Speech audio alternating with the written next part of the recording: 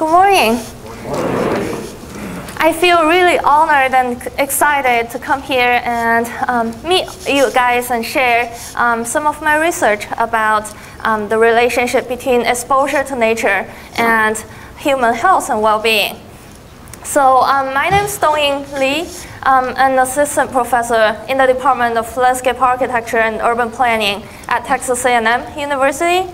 I got my degree from University of Illinois in Champaign-Urbana. So I do feel at home here. I like this weather and even the snow. So today I will talk about nature deficit disorder, especially how nature is related to human health, especially children's health and development. Everyone here in this room probably knows about Lost Child in the Woods. So Richard Louv, one of the most influential guys that called for action, called for attention to this issue of nature deficit disorder. And here he talks about nature calm people, focus people, and excite their senses. So those pretty much summarizes a lot of the aspects, the attentional restoration, the stress recovery, and the sensory aspects of nature. And in the discussion of nature deficit disorder, we often see this problem discussed as a technological problem. Because of the explosion of information, because we have computers, the internet, kids now don't spend time outdoors. Or even if they spend time outdoors, they're still, with their phones, with their iPads, and they're not really engaging this nature. And it's discussed as a fear of stranger issue, referring back to the doesn't life of great American cities. People talk about how there are not as much eyes on the street, so we don't feel the sense of place, sense of neighborhood as we did before. To me, these are all valid changes in mindset that really explain why we have this issue of nature deficit disorder. But to me, there's also something else. I also feel like it's a spatial, it's a physical environmental issue, it's a planning and design issue that our children are not exposed to nature anymore. This is a study done by USDA Forest Service, and they looked at 20 different cities in the United States over a 3 to 6 year period, and looking at the change in tree cover in those cities. What they found is, as a nation, we lose 4 million trees per year. And on average, those cities see a decrease in urban tree cover at 0.3, almost 0.3% per year. And correspondingly, the cities also see an increase in impervious surface at more than 0.3% per year. So that's pretty scary. If we think about New York City, a city that's already pretty urban and built, they only have about 20% tree and shrub cover right now. If they go at this speed, then it'll take less than 100 years or even less than 70 years for New York City to become like an all-impervious cover city. Yesterday we had a tour in Cedar Rapids, and it looks to me that Cedar Rapids is doing a lot of good things about planting trees, and maybe if they included Cedar Rapids in the 20 cities that they look at, the numbers will look better. And so it's not only individuals, it's not only children who are suffering from nature deficit disorder, it's also our cities. I know Cedar Rapids suffered from a major flood in 2008. In Houston, we also suffered from Hurricane Harvey in August 2017. And 50 inches of rain just poured on the street of Houston. And even now, more than a year from the event, we still meet people who have been displaced because of the flood and people who are still staying in shelters. Looking back, people begin to realize that it's the issue of impervious surface of urban development. Between 1996 and 2010, those dark black areas are the new urban development, the new impervious surface developed in Houston. And you can see that these are in the upper watershed, upper stream to the bayous in Houston. So when flood comes, when there's a lot of rainfall, it's not necessarily that those local areas that got flooded, but the downstream really got the hit because of those development in the upper stream. And people say that should never have been built. A lot of those development should have stayed as natural preserved, natural areas. When we talk about impervious surface, we often talk about these issues related with it. For example, it doesn't capture water and release it slowly, so that there has the problem of increased runoff volume and speed. And then there's less groundwater recharge and more pollution and sedimentation issues. And if we look at the water cycle here, from the point when there's precipitation, pretty much every component, every step in this water cycle can be influenced by whether you have impervious surface or if you have tree cover here. And interestingly, recently I saw a research. This is a research published in Nature just in the recent months. And it's doing a simulation of the storm water condition, mostly precipitation condition during Harvey. What they did is they looked at this urban condition, and they did a simulation replacing the urban cover with cropland in the same place. And they looked at whether doing this replacement changed the amount of precipitation that would fall on the surface. And comparing those two, you can see that with the cropland cover, you actually see a significant decreased amount of precipitation. So they found out that impervious surface actually increased total rainfall. And it caused the shift in the location of, so here, this appears to be the place where you have maximum rainfall. But if you have crop cover, this location actually shifts. And they conclude that impervious surface impact the amount of rainwater and increase the chances of extreme flooding by 21 times. So going back to this, in the past we know that all of these processes are influenced by trees and natural cover. But now we also know that precipitation is also impacted by that. So it's not only the stormwater response, what happens after the rainwater hits the surface, but it's also about how much rainwater that's going to hit. I see that Trees Forever has been making effort over the years in terms of saving individuals in our cities from nature deficit disorder. in recent years, in the research community, we also see a momentum in terms of looking at the relationships between nature and human health.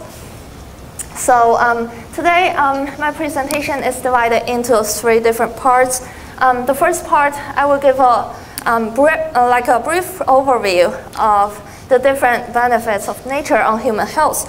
And then the second part, I will focus on a few recent studies done by our group, me and my colleagues, looking at what nature brings for children and adolescents.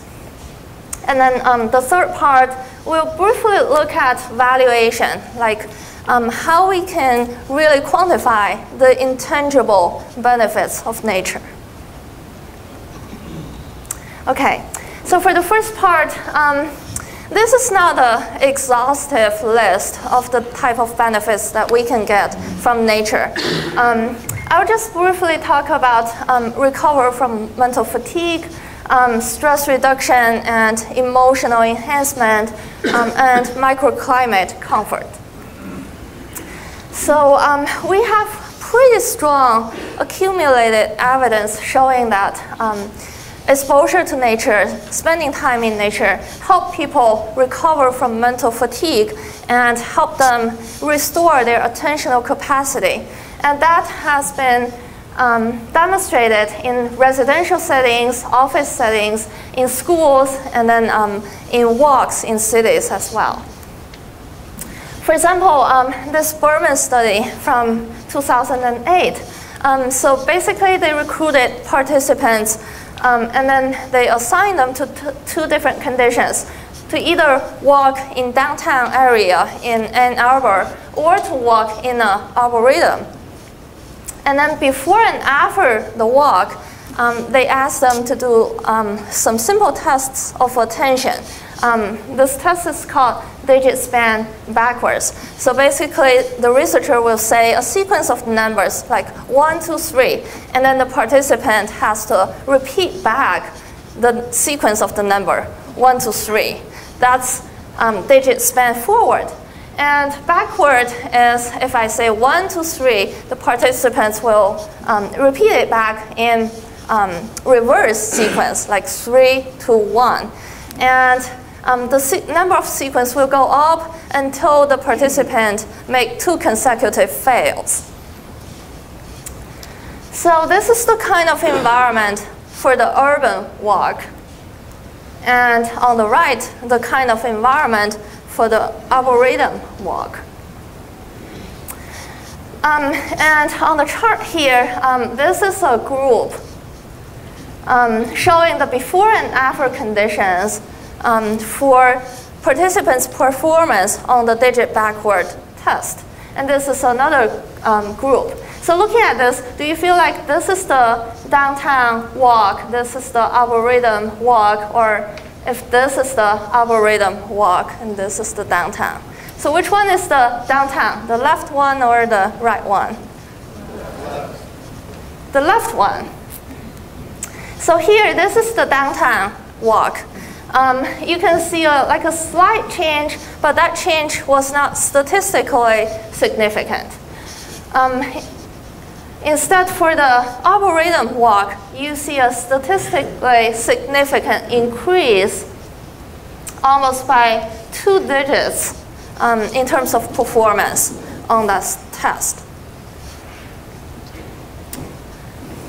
The second aspect that we have really good evidence support for is reduced stress, anxiety, and depression.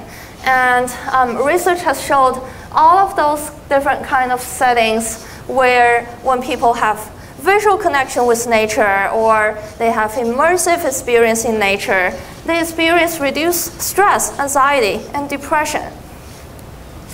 This is a study by Bayer and colleagues from 2014, and they looked at population level, like whether those communities have tree cover and green space in the blocks, and how that might be related to their stress levels, anxiety levels, and depression. And this is their result.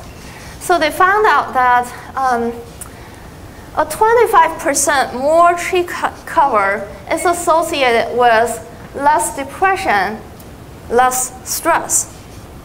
A 25% higher NDVI, so this is a vegetation index. It represents the density of vegetation. So a 25% increase is associated with less depression and anxiety. And putting them together, a 25% more green space is associated with all of the 3 different variables. The third aspect, this is a pretty new area of research about how urban tree canopy cover actually enhances microclimate comfort and make people more willing to have physical activities outdoors. This is gaining momentum because a lot of the global warming projections are actually showing us we will have more extreme weathers and heat waves across the globe. So this is a study also just recently published looking at different areas, different regions in the United States and how those regions might be impacted by global warming in terms of heat stress. So here, I think we are kind of in between this Great Lakes region and this northern plains region. And they found out that by around 2035, about half of the extreme events, heat events, will be contributed by global warming. So this is a study looking at how microclimate comfort and people's preference in terms of microclimate comfort shading actually plays into a part of how their perceived well-being, how psychologically and physically comfortable they feel. So they did survey with residents in UK and Italy, and they surveyed their psychological, physical benefits and well-being during their visit to nature and after their visits. And they found out that the preference for shade actually is related to their psychological well-being. And there's pretty consistent relationship between benefits related to short-term and long-term effects related to their visit to the nature. So these are just some overview of different areas and examples of studies in those areas that show us the relationship or the benefits of nature. And then I'm going to talk about 3 of our own studies looking at how nature could benefit children. The first 2 studies looking at children's learning and academic performance. And then the third study looking at children who are on the autism spectrum. So this is what we call window view study. I collaborated with Bill Sullivan on this. And we were wondering that if having a view to a green space in classrooms helped students recover from mental fatigue and allow them to have better attentional capacities as they are engaged in academic tasks. So we recruited 5 different high schools in Illinois and a total of 90-something students. Each student did the experiment in their own schools. So basically we found 3 different kinds of classrooms in each of the schools. One classroom with a green window view, like a view onto like a space where you have trees, shrubs, and then a classroom with a window onto a barren space, like the facade of the building or a parking lot. And then the third condition is a classroom with no window view at all. And we randomly assign the students to the different conditions. And we ask them to take a baseline measure and then conduct some academic performance, like activities that they would typically do in a classroom setting. And then we ask them to take a break, 10-minute break in the classroom that they are assigned to. And we measured their performance in terms of the same measures, digit span forward, digit span backward, that we looked at just now. And this shows our result. So we took a measure of their attentional performance at the end of the tasks, and then another time at the end of the break. Looking at this no window condition, after the break, their attentional performance even decreased a little bit, although this was not statistically significant. And this is the barren condition. Increased a little bit, again, not significant. What do you think the line is going to look like for the green condition? Steeper going up? Here. So we have a very significant increase in terms of students' attentional performance after the break in this green window view setting. Same with digit span backward. Some change, but not significant here. Similar here. And then significant change in the screen setting. We also used regression. So basically, we're thinking that there might be individual differences, confounding factors, other factors that could explain the differences. So we controlled those factors. For example, we controlled demographics, socioeconomics, chronic stress, and other conditions.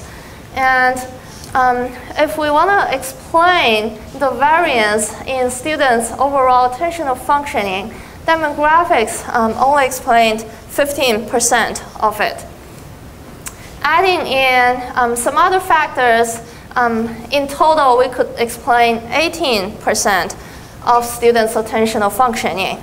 But adding in the window view condition, we explained 30% of the total variation in students' attentional performance. And this is significant compared to the other models, showing that window view is actually a very significant impacting factor for students' attentional performance. So after doing that first window view study, we were thinking that, okay, so that was just like a brief 10-minute visual connection with nature. What about, students every day, on their way to school, on their way home, so much different exposure that happen in different settings for the students. And we wondered that, okay, so we looked at individual level attentional performance. So we did all of the experiment one-on-one. What about looking at school-wide conditions, school-wide performance? Would we be able to see like higher school-wide performance if those schools are greener or the school surroundings are greener? So we took more than 600 different high schools in Illinois and looked at a buffer. We looked at 1 mile, 0.5 mile, 2 miles, 3 mile buffer radii around those schools and calculated the tree cover percentage in those areas. And then we measured performance by some standard reports, ACT scores, college readiness, and freshman on track graduation rates. So these are pretty standard performance indices of school level academic performance. And we found out that the different schools varied a significant amount in terms of what's the percentage of tree cover surrounding those schools. There are schools that have 0.5% tree cover surrounding those schools, and there are other schools that have almost 30% tree cover. And our findings show that the test score is actually related to the percentage tree cover in those surroundings of the schools. So test score, ACT score, college readiness, and freshman on track are all significantly related. And speaking in terms of the magnitude, a 10% increase in tree cover is associated with a 0.2 point increase in average ACT score. That's the school-wide average ACT score. And 1.2% more students who are ready for college. So these are pretty significant and important relationships that we found in terms of how the nature in school surroundings could be related to school level performance. The third study we did looked at nature and children who are on the autism spectrum. We know that right now, 1 in 65 children in the United States have ASD, and it's the fastest growing developmental disorder in the United States and also a lot of other areas in the world as well. In some of the developing countries like China, people estimate it to be like 1 in 1,000, but then there are studies showing that there's widely underrepresentation and underdiagnosis in terms of this issue. So we also have a pretty severe issue in terms of autism.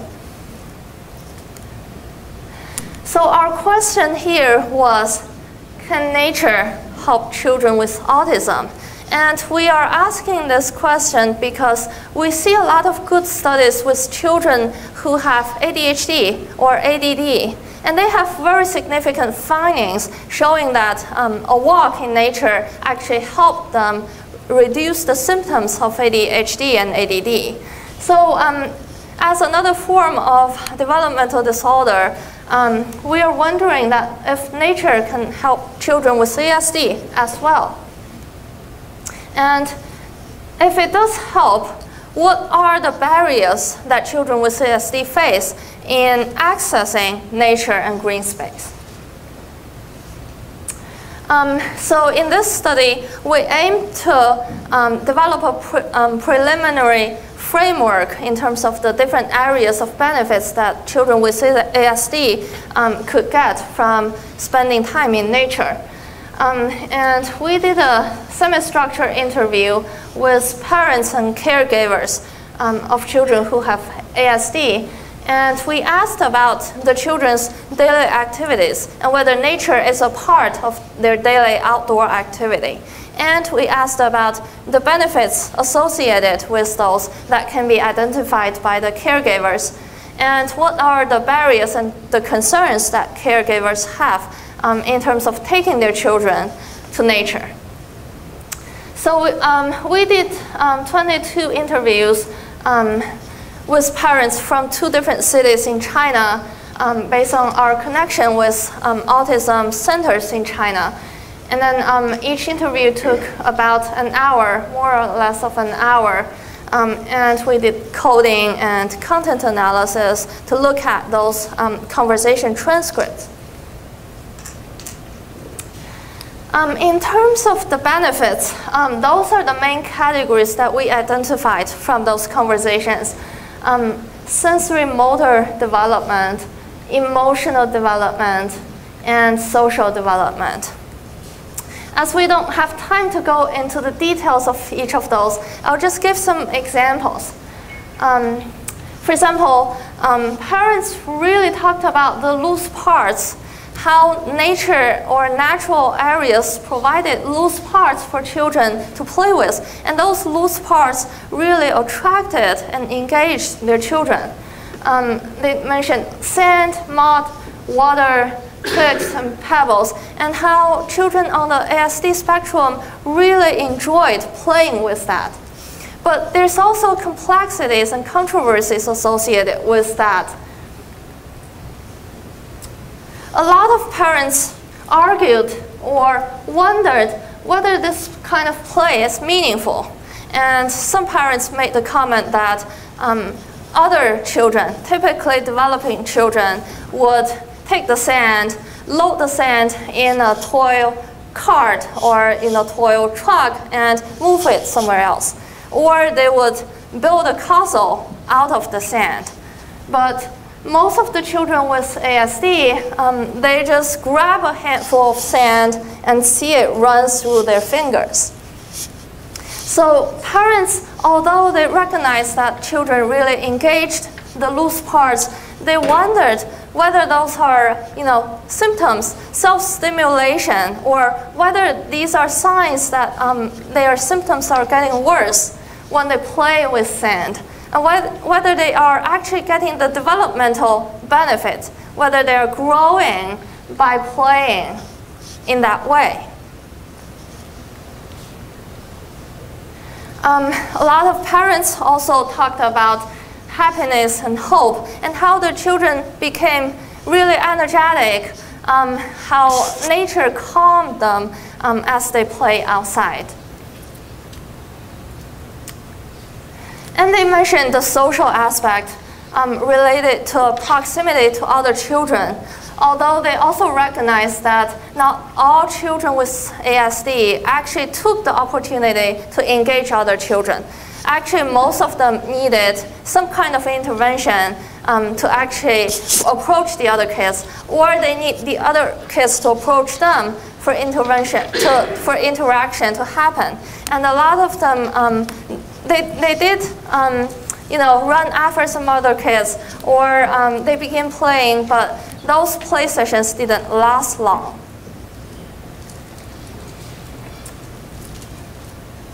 And we look at the concerns and the barriers that parents identified in terms of taking their children to nature. Those included inappropriate behavior, safety concerns, phobia, and issues with the public realm. A lot of the children with ASD can't understand the rules, so their behavior can be perceived as odd or inappropriate by some other people. Once they have a meltdown or tantrum, the parents really have a hard time, because in a public space, open space, they feel like they have responsibilities in terms of, regulating their children's behavior. And it's just really hard for them to control or regulate the behavior and make sure the children don't hurt themselves or hurt someone else. A lot of parents talked about how their children don't have a sense of danger, and there's the traffic, stranger issue, and all of those safety concerns. And also, there's phobia triggered by some environmental stimuli, such as over and under stimulation. If there's a loud construction noise outside, if there's traffic noise, a lot of children with ASD would actually feel overstimulated. And that could be a trigger for meltdown or discomfort. And then parents worried about being judged or being excluded from the public space or from meaningful interaction. So summarizing all of the different categories that we found out, we developed this preliminary framework showing that there are different areas of benefits and areas of concerns that parents with children who have ASD have. And we're hoping to really dig down into those different aspects and see how we can have interventions in nature as a supportive environment to help people, children with ASD, or how we as planners and designers can design our public space so that we alleviate a lot of the barriers here. For example, those design strategies that we can consider are a good balance between openness and enclosure. Areas where parents can easily supervise their children, keep an eye on them, preventing falling, providing loose parts, having fewer predefined functions, and make it more unstructured for children to play. And also private hideout, managing light, color, texture, music, and so on. Okay, so after talking about 3 of our own studies, I would like to discuss a little bit of the valuation part, because a lot of the benefits of nature is seen as intangible. How can we actually quantify or describe those benefits? So the easiest way would be the hedonic pricing model. So basically, it's a pricing model that recognizes that there are internal and external factors that goes into the pricing.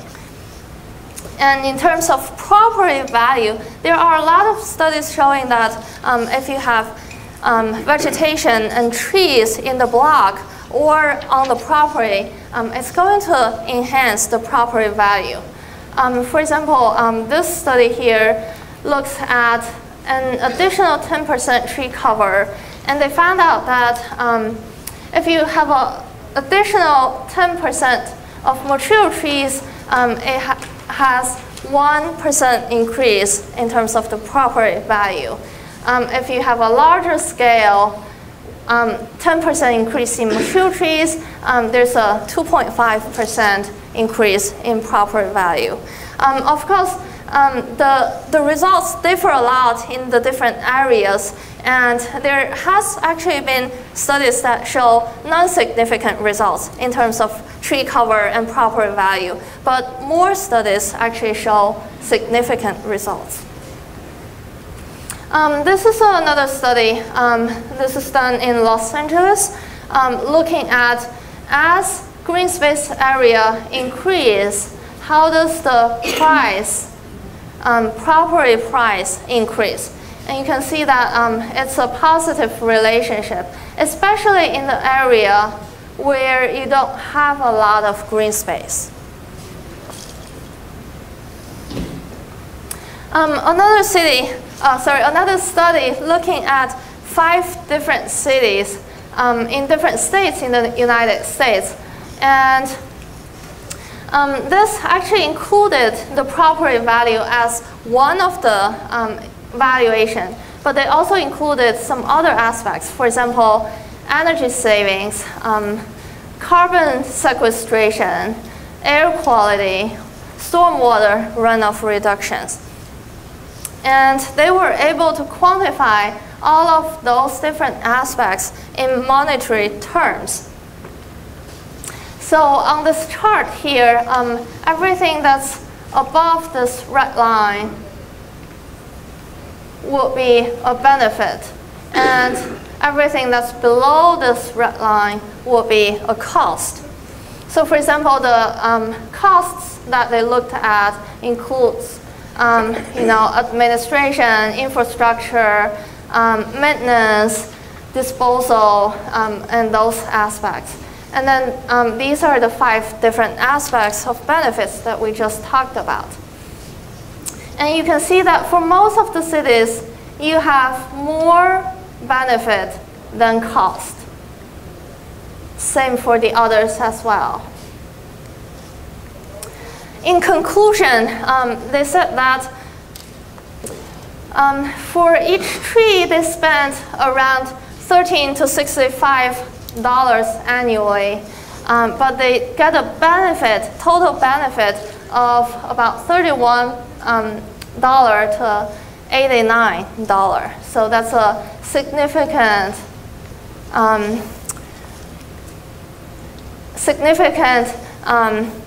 reward in terms of benefit of those trees. This is a case study that some of my colleagues did for a master planned community in Houston. So this is a pretty new project. The design was by SWA Group. It's a landscape architecture firm. And then it has showed really great results. It's ranked top 10 for new home sales in Houston, second highest percentage sale nationwide in a lot of years. And the design showed really like a great effort in preserving a lot of the open space and restoring the prairie and irrigated the landscape with stormwater recycle, stormwater management practices. And this study looked at the site before and after this intervention, after the construction of this master planned community. So they did this study by selecting a bunch of sites. So these are their sampling locations. And for those sampling locations, they looked at water quality, soil quality, and different vegetation species and everything. And they did it after the construction of the master plan community as well. Pretty detailed analysis in terms of how water pollution changed, soil composition changed, and everything. And they looked at cost savings by summarizing all of the different aspects. In conclusion, they found out that there is reduced water pollution by a great amount.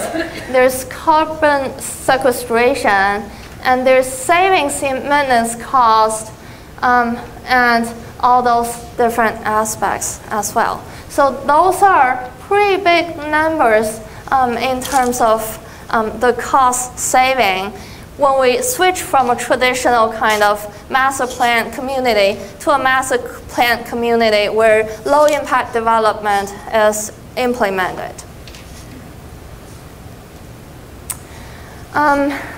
So this is an EPA stormwater calculator.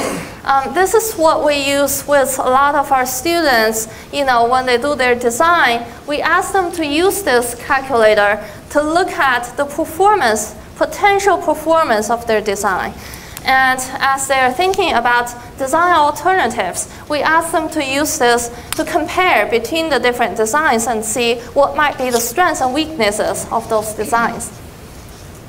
And so basically, this is developed by EPA, and this platform actually consists of data sets related to local climate conditions, land cover, precipitation, soil conditions, and a lot of those built into this platform. And if you input, for example, the total area of green infrastructure, total area of rain garden, rooftop garden, total area of bioswale, and some other key planning indices of your design, you will be able to calculate the stormwater performances as well as the costs over like a 1 year period, as well as over the life cycle of this project. So we are having more and more tools at our disposal in terms of evaluating not only already developed and built projects, but also projects that are in the planning and design phase as well. In addition to those environmental benefits,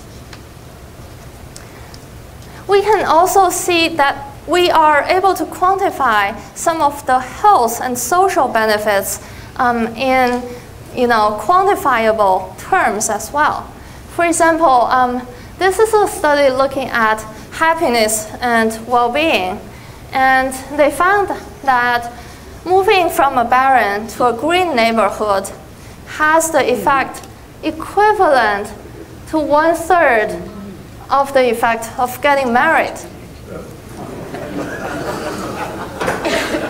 Or 1/10 of the effect of getting from unemployed to employed.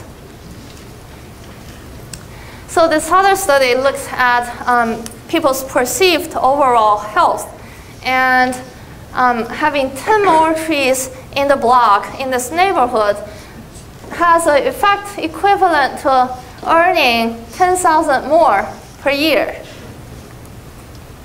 or being 7 years younger. In terms of their cardio conditions, it even has an equivalent effect of 20,000 more income. Or moving to a neighborhood with 10,000 more median income. And in terms of ADHD treatment, when you take a child on a walk in a park versus downtown, the difference in effect between this park walk and downtown walk is actually equivalent to the peak effect of the typical medications of ADHD. So looking at these are pretty significant results. We probably don't know how much more happier I'm gonna be if I move to a greener neighborhood. But I can see 1/3 of getting married. That's a pretty good effect there. So these are individual level effects. So if you think about it, you can give a person a $10,000 raise, and this person will feel happier.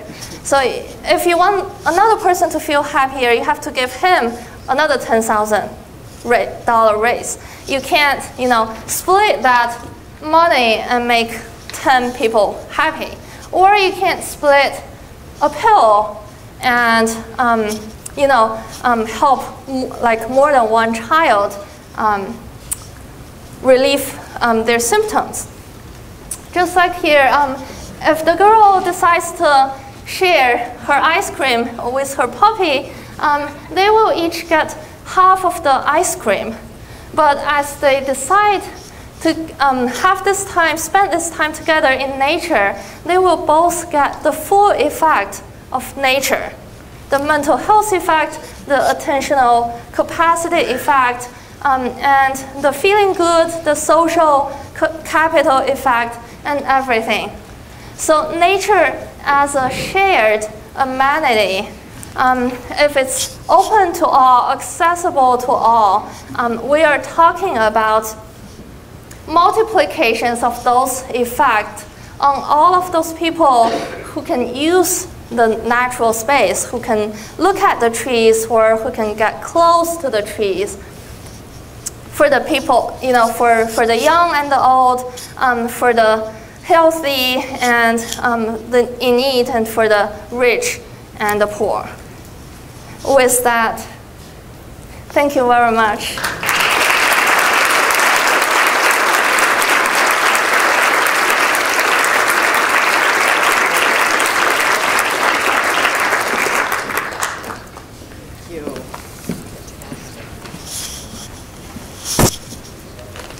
Time for a few questions, but Dr. Lee will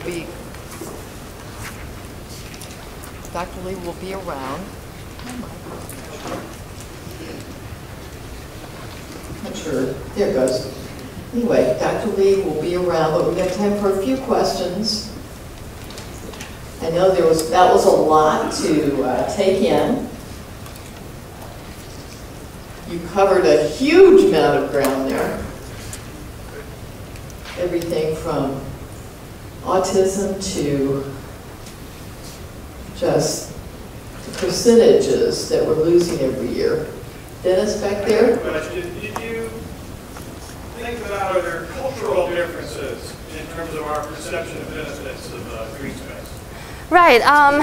We didn't do any study on cultural differences, but that's a good point. There are proposals to look at, cross-culturally that, how people perceive, green space differently and how that perception might actually change the benefits that they get.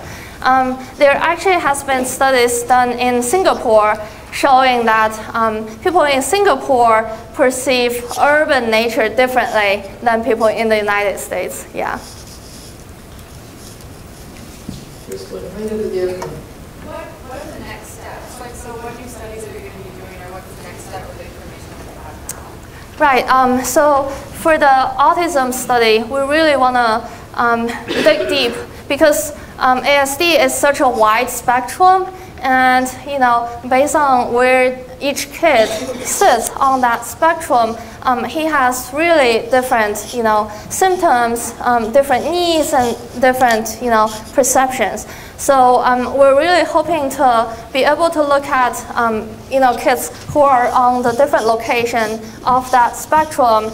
And also in terms of the different benefits, sensory motor benefits, emotional benefits, and really be able to isolate some of the group and look in detail at how we can do interventions like a walk in nature or other kind of programs that could help those children. Will this presentation be available right now?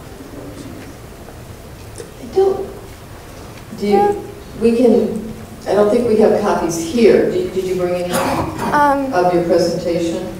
There's a copy on that. I can send you a copy too. We will have this available on our website as far as the presentation. Thanks to Robin back there filming for us. Yeah, I'd like to add maybe before you move into a greener neighborhood or a greener school, there might be personal assets, family background, that they're already exactly somewhat stacked before the kind of qualities and talents they have to get the most out of that. So, does that make sense? That background that comes into those situations, they already have some of those qualities that can say that. Right. So in this kind of research, there's always that self-selection effect. For example, people who are wealthier or who have a background that's more closely related to nature might be more likely to move to a greener neighborhood. Or people who love nature will just move and then they will feel happier. That's always a confounding effect in this kind of research. Some of the papers we talked about controlled for a lot of the socioeconomic conditions. But you're definitely right. That's a factor that we have to consider. One more bit here. First of all, thank you for doing this. I think a lot of us intuit the information that your research presents, but since science is what we're looking for, to substantiate some of our intuition, that's a very great deal. Thank you for that. Secondly, I'm wondering if you notice when children are exposed, say, periodically to green space in nature, right, and they engage in whether it's autism spectrum or whatever, do they then regress when they're taken away? That's one question. Secondly, I know some of your colleagues are probably doing the effects not just on children and adolescents, but on the elderly. How does this affect as we get older to be kept indoors, to be home now? Right, those are excellent questions. So in terms of the elderly, there are actually like a strong cluster of research looking at exposure to nature for the elderly, people who have Alzheimer's or, just the general public. We have a recent study looking at how older people's choice of activity space in the parks differ. We were identifying different subtypes of subgroups of elderly who are willing to do activities in the different areas of the parks and how that actually influenced their stress recovery kind of effects after the visit.